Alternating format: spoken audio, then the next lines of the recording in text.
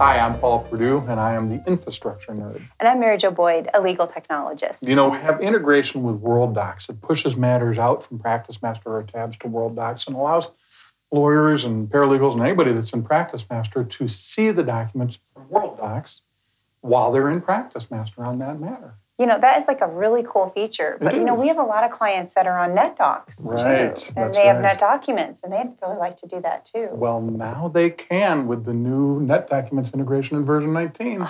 Awesome. Can you show us? I sure can. So here we are in PracticeMaster. That, of course, is where the integration with NetDocuments takes place. Although you can add a matter in Tabs and it'll flow through PracticeMaster and therefore through the NetDocuments. So there's two ways that we currently integrate with World Docs. You can add a matter or a client or change a work description, change a client name, and those changes or those additional matters will flow automatically over to NetDocuments, same as World Docs. You can also be in a matter in either the client file or the matter manager, and there will be a let me get in there right now. There will be a take action item called View NetDocuments Workspaces. Kind of the same as World Docs. You will notice, though, that we use the word workspace because in NetDocuments you can design workspaces that are specific to the matter. So we're not just taking you to a search results screen after having asked NetDocuments to search for a certain matter.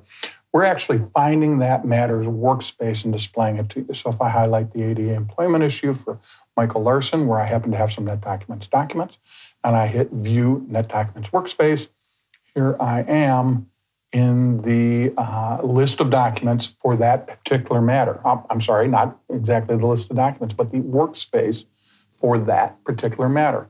Now that behavior is kind of synonymous with what we're used to seeing in World Docs. We do also, of course, have the ability to push things over. So let me talk about that for a second. If we go into maintenance and then integration and then NetDocuments integration, this is much like the integration that we have for World Docs, same sort of thing. We enable it. It's already enabled, so now the button says disable. We can change the login that's being used, and we can configure which repository we're accessing. If the firm happens to have multiple repositories, that's unlikely. We're not talking about cabinets, but repositories. And then which cabinet is used for client integration. You choose one, and then you choose the specific fields that are being used to indicate the client number and the matter number, and whether or not you're going to use separate fields in NetDocuments or combine them like they already are in PracticeMaster. Pretty much the same sort of setup. We've got the sync now so that when you first set it up, it will push all your existing matters and clients over to NetDocuments. Now, there's one important thing to notice or to mention in here that's different than the World Docs integration. The World Docs integration requires that it be set on for every user. Whether or not they are going to access documents, whether or not they're going to create matters.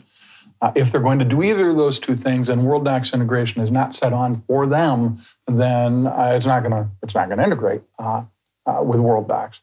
In NetDocuments, it's different. A user must set up NetDocuments integration for themselves, and that then carries through to all the other users. And so if we get it set up for one user, every user that is already in the system when we set it up, plus every user that may be added to the system later, is automatically included in that NetDocuments integration.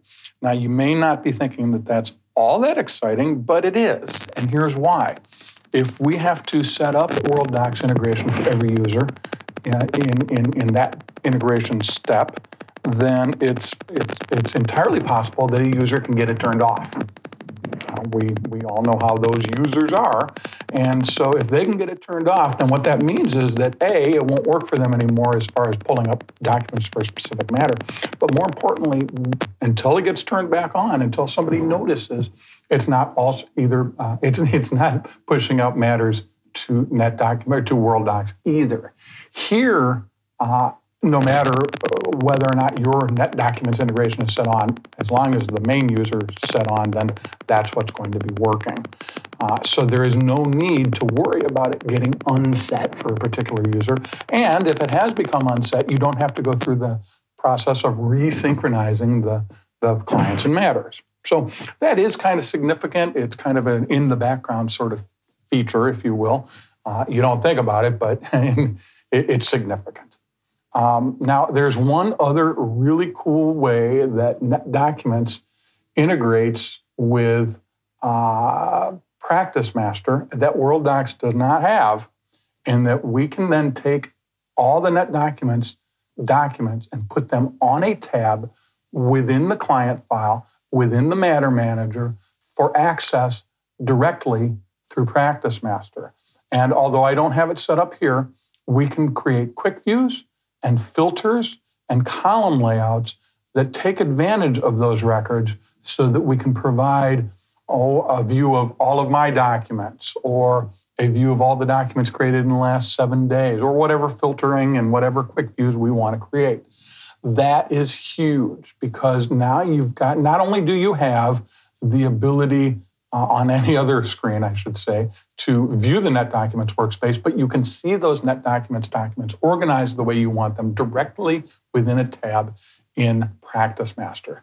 And we have found that to be significant in the firms that we've tested this with, and something that they like a lot. So there you have it, the ability to integrate with NetDocuments and push clients, matters, and changes to those client names and work descriptions over to NetDocuments, the ability to access the NetDocuments workspace from the Matter, either in the Matter Manager or in the client file, and this newly uncovered function that isn't there for the WorldDocs integration, where we have a separate document, a separate tab that shows you the NetDocuments documents. Obviously, of course, you wouldn't be using PracticeMaster's internal document management, so this tab would be turned off and the NetDocuments tab would remain. So there you have it. NetDocuments integration built right into PracticeMaster. And that's just one more way that we can help you to worry less and practice more.